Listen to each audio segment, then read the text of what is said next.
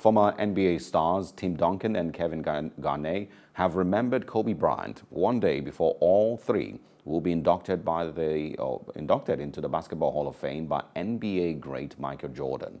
Speaking at a news conference in Connecticut, Duncan and Garnett spoke of their memories of the Lakers great.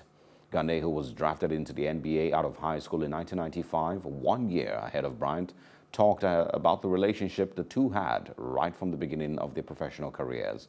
Bryant is one of three members of the class who will be enshrined posthumously.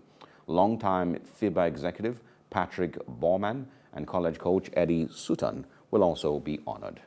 Hello, hope you enjoyed the news. Please do subscribe to our